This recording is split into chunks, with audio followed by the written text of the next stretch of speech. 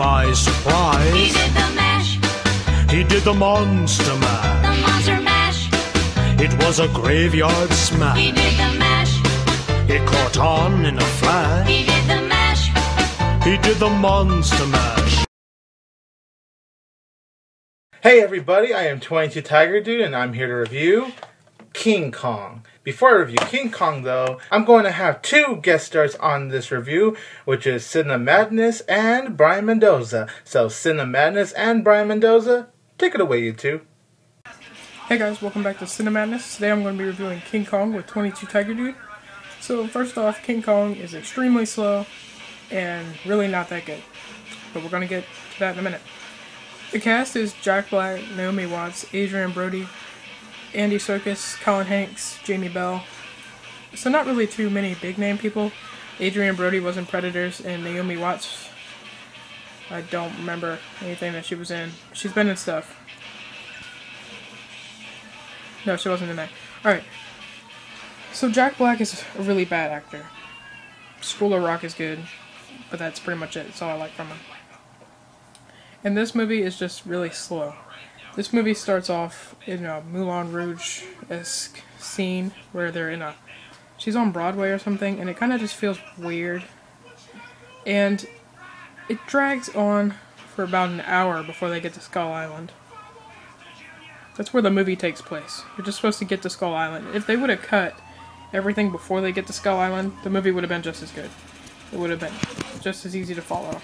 You could have just maybe had like a brief scene with each person, and then they went to Skull Island. They all meet together and decide to go to Skull Island, but no. We just take an hour discussing everyone. And I didn't really like that at all. I did like every scene that King Kong was in. He's great CGI. See, when he fights the dinosaurs is awesome. Everyone knows what the scene that is, even if you haven't seen the movie. If you haven't seen it, it's on YouTube somewhere, I'm sure. But just the graphics in that scene, and where he's on top of the Eiffel Tower.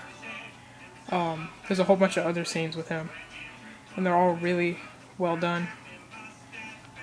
The problem with Peter Jackson for me, I like every Lord of the Rings movie so far. The Hobbit was 160... I want to say 7 minutes, and it didn't feel that long. Everything in that movie was essential to the story. They didn't have a lot of add-on. In this movie, there's a whole lot of adding that really didn't need to be there, and it just makes the movie feel longer. I like long movies, as long as they're done well. And even if they do feel long and they have a really good story, it's okay, but this one just felt really long, and it really wasn't that good. But because it had King Kong, I'm going to give this one a C+. I know everyone likes this movie. I think on Rotten Tomatoes it had an 84, but that was just for the critics, and the regular people it has like a 53, which I think is more realistic. I'd probably give it, on Rotten Tomatoes, I'd give it probably like a 65, maybe. But yeah, C+, just not that good. But King Kong's great. The monkey himself. So thanks for watching, and stay classy, YouTube. Hey guys, welcome back for 22 Hours Halloween. I was in Hollywood. Halloween movie review, and we're gonna talk about 2005's King Kong. This is of course directed by Peter Jackson, and this film stars Jack Black, Adrien Brody, bunch of our cast. King Kong is a really good story. It's one of the greatest movies of all time, in my opinion. It's one of the best ones. The special effects in this film is mind-blowing. It looks pretty realistic, especially the T-Rex scene where Kong is fighting them. Also, I love the story. It's a classic story, and it's pretty interesting in Peter Jackson's version of the remake of this. It's pretty good. The acting is really good from the cast, also the cinematography, the score. Peter Jackson makes this film really good.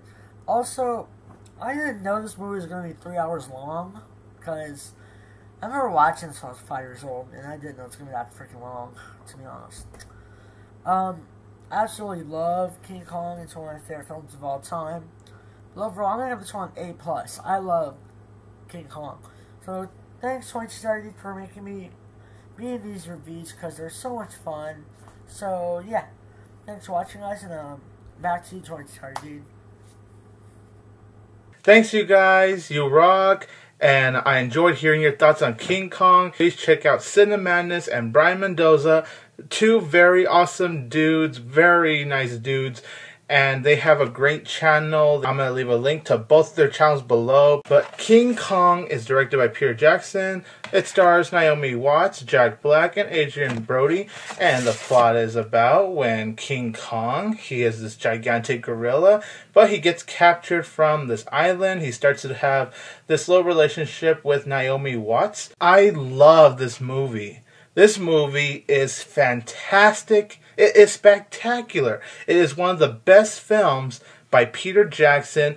To me, King Kong is a masterpiece. This movie makes you really care for King Kong, really feels bad for him. The movie is epic, it's emotional, it's really groundbreaking. Peter Jackson does a phenomenal job directing this film. It's very well acted. Naomi Watts gives a great performance here. I really enjoyed Jack Black in this film, and I thought Adrien Brody did a really good job in this film as well. The cinematography for King Kong is beautiful. And I understand some people do have a problem with this film being slow because this is a long movie. And I understand when this film starts out, it gets really slow, it gets really dragged. For me, I really love the slow moments and I really appreciate it because you don't really see King Kong until after the first 1 hour of the film. It does take a while for us to see King Kong. I really enjoy the build-up because it was important to the story, and to me, every scene in that very slow 1 hour counts, because I think if they really did cut out a few moments in that first 1 hour, the film would feel out of place and I wouldn't really enjoy the film as much. So I am actually glad the first 1 hour King Kong is slow, because I really do appreciate it, and it is necessary, especially when it builds up to King Kong and all the situations that goes on in this film. The visual effects on King Kong and just the action pieces overall and the other creatures on the island, it looks beautiful, phenomenal. Some of the greatest visuals I've seen in film history. It is beautifully told. I would get so teary-eyed. The finale is so good, but it is so sad. Oh, but I love the ending. This is a powerful film, and I really love the relationship between Naomi Watts' character and King Kong. This film blows me away. This film breaks my heart. This film just... gives me everything I want. I love King Kong.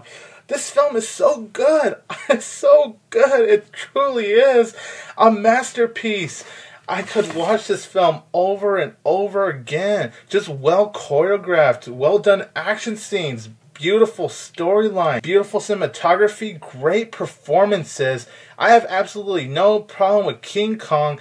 I do understand people have a problem with it being slow at times, but for me, I appreciate the slow moments, and it is needed and relevant to the storyline, in my opinion. Mesmerizing, breathtaking, a wonderful experience. I give King Kong 4 out of 4 stars. This film, it really hits me like, such a great movie. I am 22 Tiger Dude, and don't forget that I will always have Tiger Power!